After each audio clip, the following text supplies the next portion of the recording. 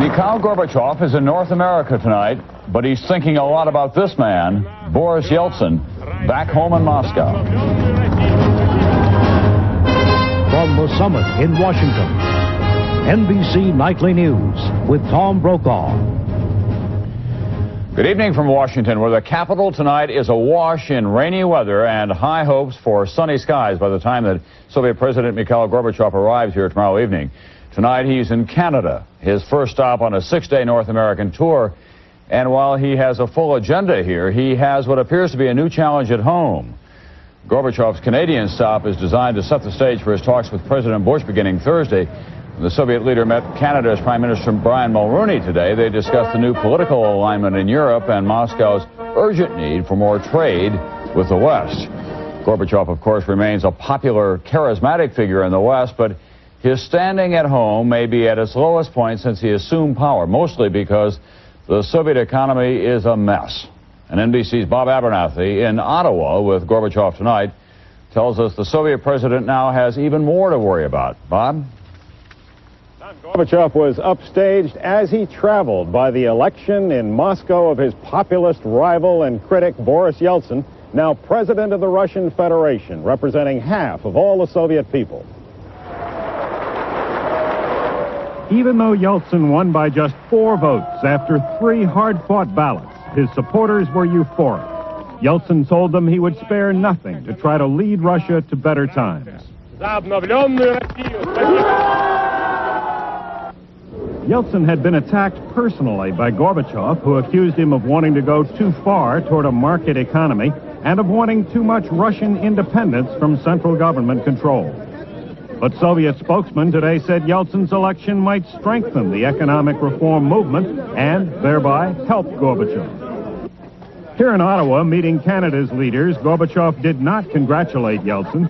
Rather, he said he's somewhat worried because Yeltsin's election was so close, such a confrontation.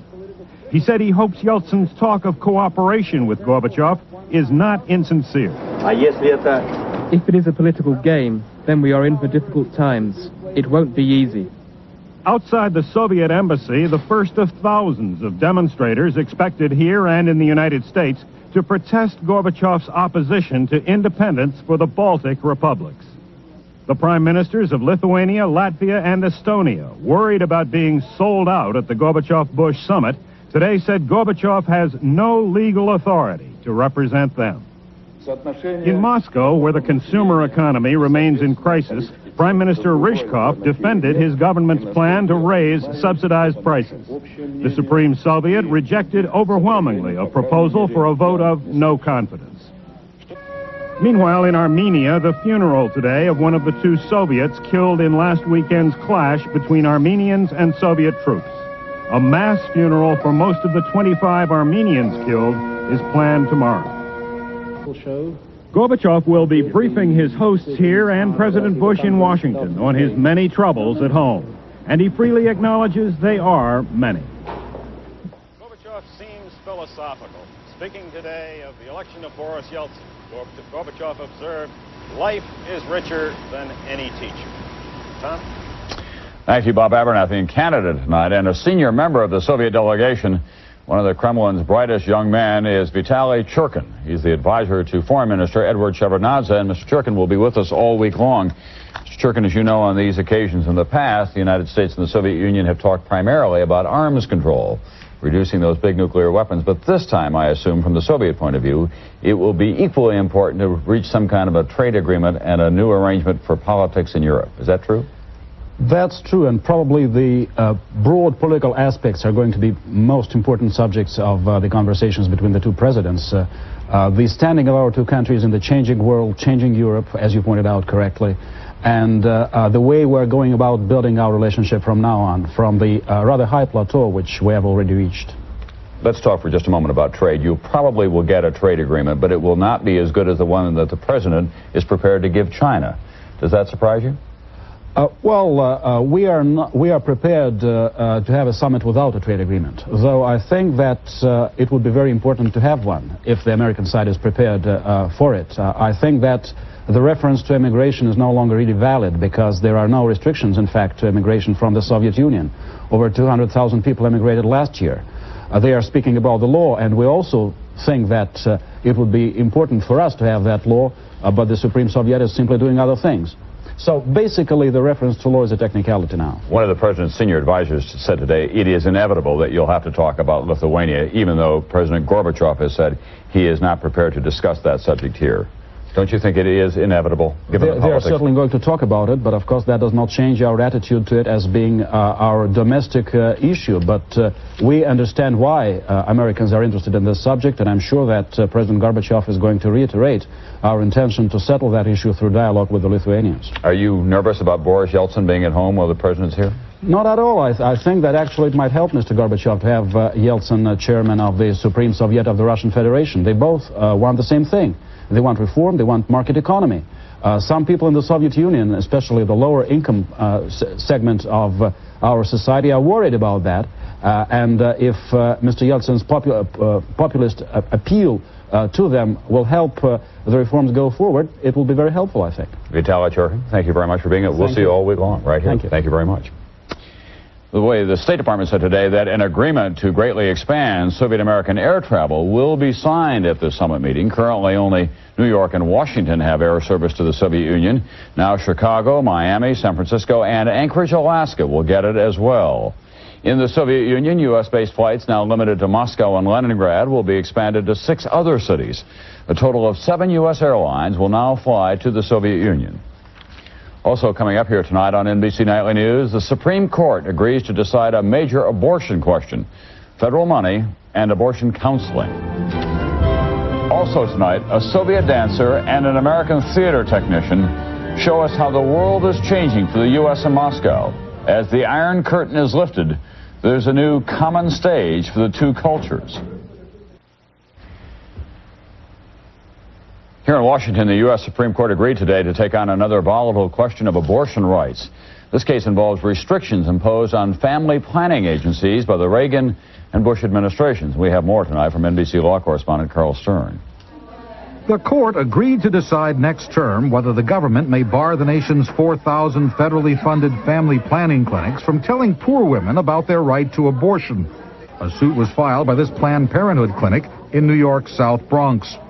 We have women who come in who are in a pregnancy crisis. They have the right to all the information that's available to them. Other suits were filed in Boston and Denver, and courts have split on whether the ban is constitutional. So far, the clinics have successfully resisted what they call a gag rule. I'd have to stop after mentioning pregnancy, going to term, adoption, foster care, and it would gag me in the other area. What the regulations specifically tell the physician to say if a woman says, well, I'm interested in abortion, it says that the doctor must reply, we cannot give you information about that. We can only send you for prenatal care. For a live birth. Correct. The clinics in low-income neighborhoods receive about $200 million a year in federal help. Anti-abortion groups want the payments stopped if tax money is going to be used for abortion counseling. You can look at it as picking on poor women only if you think it's a wonderful thing for poor women to abort their children. We would look at it in the sense that poor women keeping their children is a very good thing for poor women and for all women, and that there's nothing unfair about that. In the next few weeks, the court may decide another matter, whether teenagers have to tell their parents when they want an abortion. But as in today's case, the court does not seem to be questioning whether a right to abortion exists, only how broad or narrow it may be. Carl Stern, NBC News at the Supreme Court. Then there is this problem faced by many mothers and mothers-to-be in this country. The federal government now is cutting back on food allotments for poor women and children because it's running out of money. NBC's Robert Hager has that story tonight. In Fort Worth, Texas, low-income mother Susanna Eldridge will get less cereal and juice than in the past. Near Los Angeles, Christina Roscoe will receive only half as much orange juice as she gets now. The federal food program for low-income women, infants, and children, called the WIC program, is in trouble. Normally, 4.5 million low-income women who are pregnant or have new babies get monthly vouchers for some basic foods of high nutritional value, important to combat the very high rate of infant mortality in the U.S. But while Congress allowed for an increase of 4.5% in food prices this year, in reality, the increase has been from 8% to, in some cases, 20%. The cost of orange juice, milk, and cereals all up more than expected. The chairman of the House Committee on Hunger, Tony Hall, calls this a crisis. Estimates the WIC program could be $67 million short this year and could be forced to cut off benefits to 52,000 of the eligible women and infants. Betsy Clark, who directs WIC in Oregon, objects. I think as a country we have enough wealth to be able to supply a few basic foods for women, infants, and children. Some states are already cutting out cheese for all recipients. Cheese is an important source of calcium. Some other states are cutting back on orange juice, a source of vitamin C, or peanut butter, a source of protein. In Fort Worth, victim of the cuts, Susanna Eldridge, is worried. If they were to cut, I'd have to sacrifice a lot of things that I get, and then get things that are definitely needed so that my kids could eat. But cuts now seem inevitable in at least half the 50 states. Robert Hager, NBC News, Washington. Another space shuttle astronomy mission, already 4 years behind schedule, was delayed again this evening. The shuttle Columbia was being filled with fuel for the mission when technicians noticed a leak. It could take several days to fix it. The mission involves using a space observatory to examine ultraviolet light and X-rays given off by distant galaxies. Officials at the U.S. Naval Academy at Annapolis announced changes today designed to stop hazing and sexual harassment. One female midshipman resigned last month after complaining that male classmates were not punished for handcuffing her to a urinal and laughing at her. Under the new rules, any upperclassman found guilty of abusing a classmate, male or female, can be expelled. On Wall Street today, a big rebound. The Dow Industrial soared to another record high, the 7th in the past 11 trading days.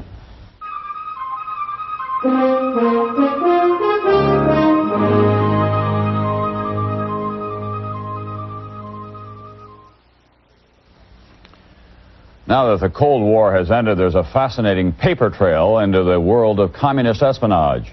Many of those trails lead to East Germany and revelations about what American secrets were known to that country. NBC's Mike Betcher has more on all of this intrigue tonight. With the fall of communism and the freedom of movement between East and West, there has been a flood of information about spies, past and present. Secret American intelligence documents in the possession of the East German intelligence agency known as the Stasi were recently smuggled to the West. They show how successfully the communist spy network had compromised American secrets. Among the documents, a proposed American plan of attack on the Soviet command structure in the event of war. The operation, titled Canopy Wing, also describes how the communications of advancing Warsaw Pact forces could be disrupted by exploding a nuclear bomb in the upper atmosphere. The fact that these documents fall into enemy hands could seriously interfere with the effectiveness of the operation. The Stasi also had documents detailing U.S. electronic intelligence capabilities and plans, along with the location of secret American listening posts. East German penetration of American security agencies extended directly inside the European headquarters of all U.S. forces in Europe. The Stasi files contain the minutes of a quarterly meeting of American intelligence officials inside the headquarters.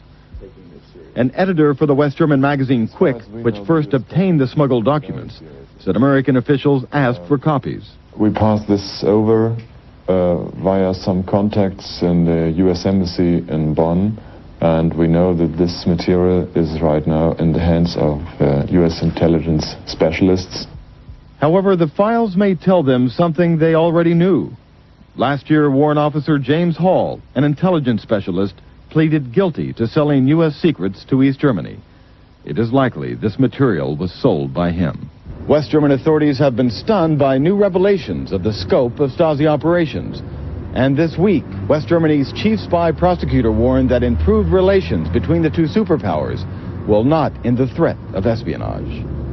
Mike Betcher, NBC News, Frankfurt. This was homecoming day for one of the former American hostages, Frank Reed. Reed was given a parade in Malden, Massachusetts. It was an official welcome back to the suburb just north of Boston. Since his release, Reed said that he has gained almost 20 pounds. And he asked that the people of Malden not forget the hostages still being held in the Middle East. In another part of the world, South Africa's President de Klerk said today that he has now postponed a trip to the United States in a meeting with President Bush. That meeting had reportedly been scheduled just before Bush's meeting with Nelson Mandela next month, and members of Congress signaled that de Klerk's reception would be warmer if he waited until after Mandela came here. Mandela today was recovering from minor surgery performed at a hospital just outside of Johannesburg. The clinic would not say what the operation involved, only that it was nothing serious.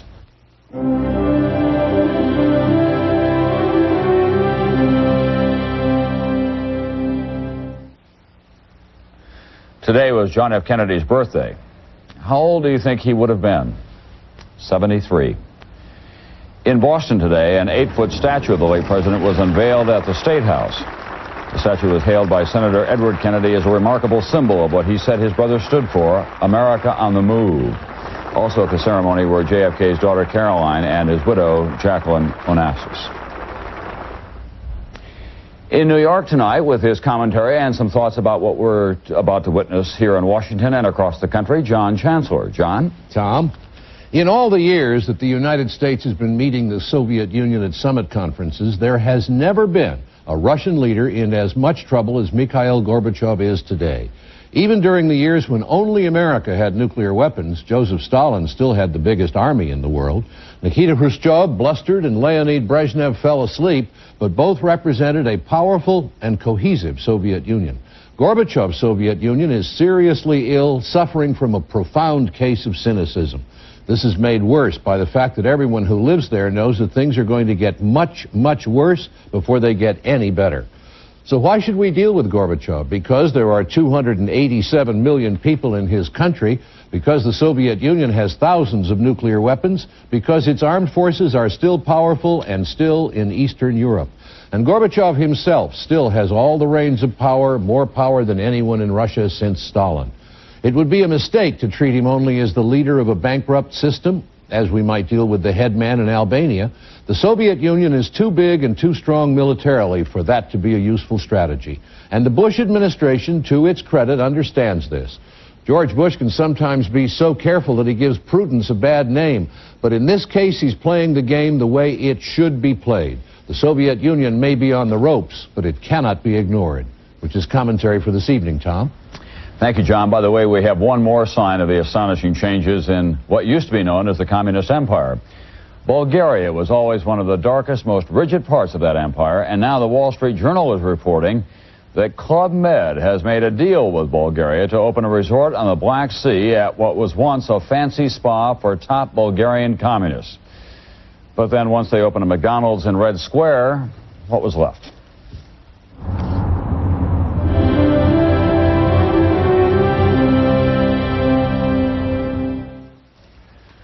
Tonight, something a little different. We asked two of our correspondents, Bob Kerr and Rick Davis, to show us what may be the new world of culture if old animosities between Washington and Moscow can be eliminated.